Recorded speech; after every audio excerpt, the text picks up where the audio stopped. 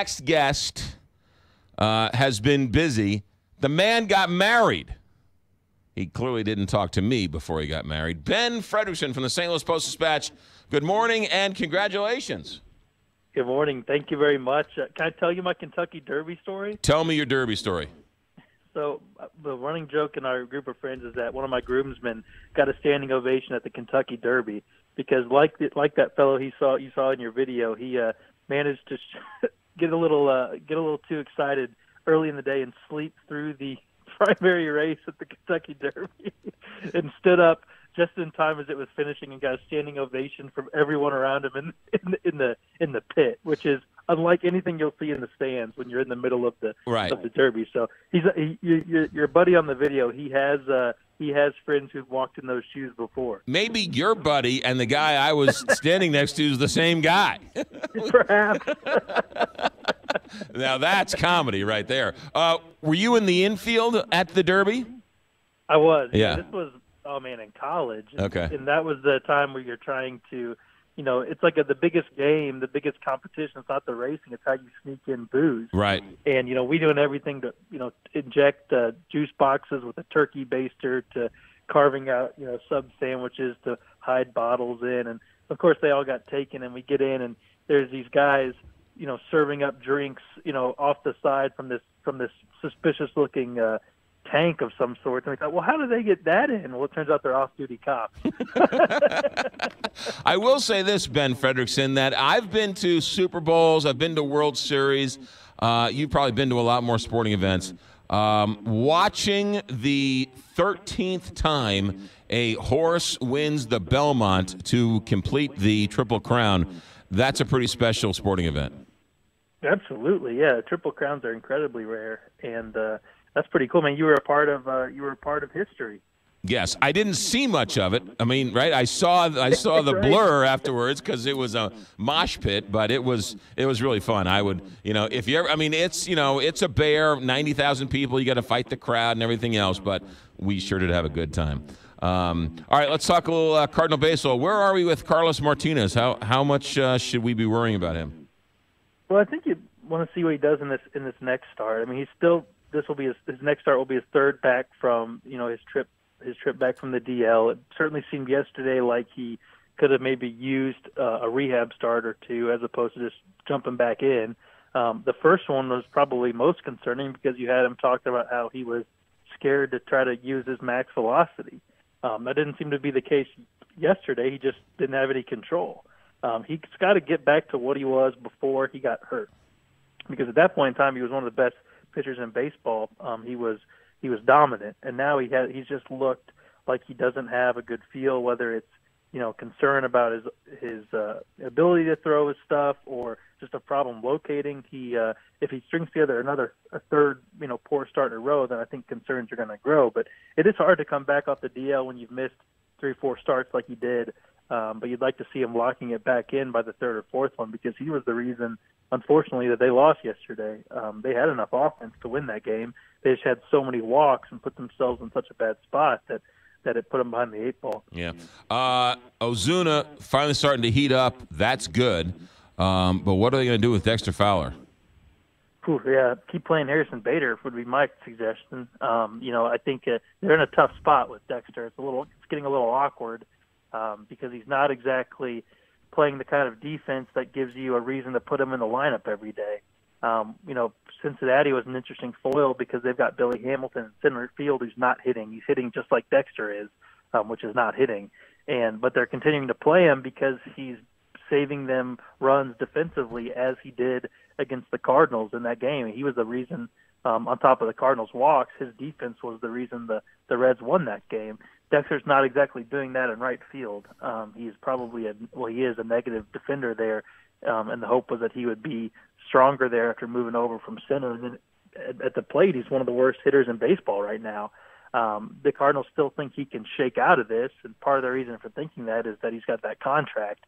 But they also have this guy in Harrison Bader who is electric, and he's hitting. He's also making outstanding plays defensively. And right now, I think you've got enough sample size to say that until Dexter proves that he's back, you continue to give looks to Harrison Bader, who's a little bit of a catalyst so far this season. How many more years does Dexter Fowler have on his contract? Well, he's got 2 more years after this one, I think. If not 3. So yeah. I think, it's not exactly one that you can say, okay, chalk it up to, putting him out to pasture, because they've got a lot of money tied up in him, and also, they made a commitment to him as a free agent that he was going to be their center fielder and their leadoff hitter, and now he's neither. And at some point, you wonder a little bit about how it affects free agency for the Cardinals down the line. When you bring a guy like that in, a player as popular and as well known as Dexter, if that experience goes incredibly poorly, that's not exactly the best example to have out there for future free agents, right? Right. It is a competitive position. The Cardinals have a lot of outfield talent, as you're seeing in Bader, and there are guys beneath him. But I think right now Dexter can't look at his numbers and say that he deserves to be in the lineup every day hitting in a prominent spot. I think he's frustrated. I think he obviously wants to play better. He's just in a bit of a skid here. The question is this the fast decline of Dexter Fowler, or is this just some sort of slump that he can shake his way out of and have a productive second half of the season? There doesn't seem to be any injury concerns. He had the foot problems last year, but those haven't come up this year. He just looks like a guy who's all of a sudden aged, 10 seasons in an off season. It goes to the point. Ben Frederickson, St. Louis Post-Dispatch columnist, with us on Mondays and with the sports guys during the week at night. This whole new philosophy about not going after free agents, right? Greg Holland has been nothing but trouble. Dexter Fowler is going to, right? I mean, this, going with the youth movement, there's a sea change and a shift going on in Major League Baseball, and this sort of helps prove the point. Well, there is, and I would add one clarifier onto that. It's going after non-premier free agents. There are guys out there who are going to be hotly pursued by every team that thinks it has a chance. And, Manny Machado, Bryce Harper, what do these guys have in common? Well, they're all on the right side of 30. Right. Manny Machado is 25, 26. So he's going to have a lot of good years left in him. Dexter Fowler, he was on the wrong side of, 30 plus. That 30 plus category, free agent wise, is going to, I think, be looked at a lot more carefully moving forward. Baseball is a younger game now, and unfortunately, it hasn't adapted for these players where they're going to be hitting free agency in the right zone. For some of them, the guys who have been awesome their whole careers and got up early and shined, it's going to be very, very rewarding. A guy like Manny Machado. But for some other guys, they're going to find themselves squeezed out a little bit. Think about a guy like Lance Lynn. There's going to be more guys in Lance Lynn's shoes, I think, moving forward based on what we've seen. Also, there's probably going to be some hesitancy to sign guys later who didn't have that spring training. Some of those guys who didn't have that spring training have really struggled early on this season. I don't know that that's why Greg Holland has struggled. His seem more advanced than that. I mean, he just walked, I think, 2 guys in his last rehab outing in the minors. Yeah. He just can't throw strikes. Yeah. But that's becoming a bigger concern. But there's going to be more caution about older free agents, and there's especially going to be more caution about older free agents who didn't have that spring training with the team. Yeah, and the Cardinal fans who scream and yell and rant and rave, how come the Cardinals don't do anything in the offseason? There's a legitimate reason why that you're not spending any money on these free agents. But Greg Holland, he had a bad second half of the year last year, so it wasn't like he was already having struggles in the second half of last year.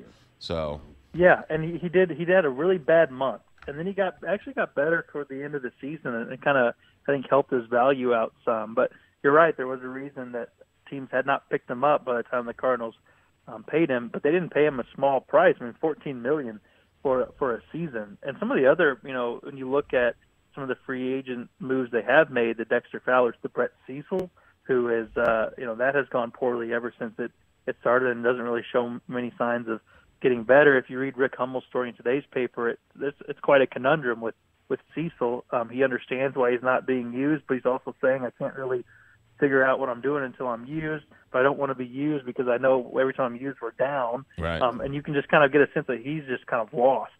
And he's another one of those free agents who has really kind of put the Cardinals in a bad spot in terms of where they stand right now. So I guess the question is not do they do they go after no more free agents ever? Well, they're going to have to at some point. Right. But maybe the thought is that they go after, they change their type of free agents.